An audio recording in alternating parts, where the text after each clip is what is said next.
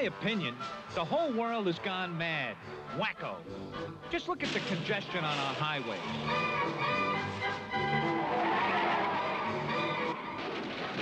The terrible conditions of our air traffic control center.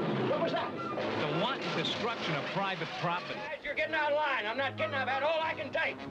They win. We're gonna have to kill them. The pollution of our lakes and rivers. Steady! The senseless waste of our natural resources. The degradation of women. You shouldn't! The degradation of men. The struggles of minority groups. The silent majority. Hey! And of course, inflation.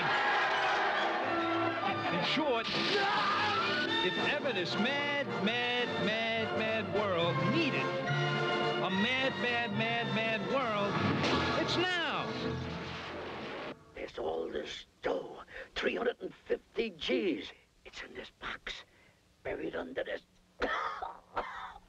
There's only one way to figure it, and that is every man for himself.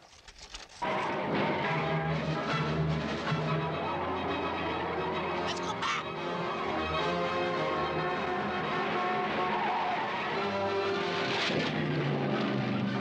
They came by air,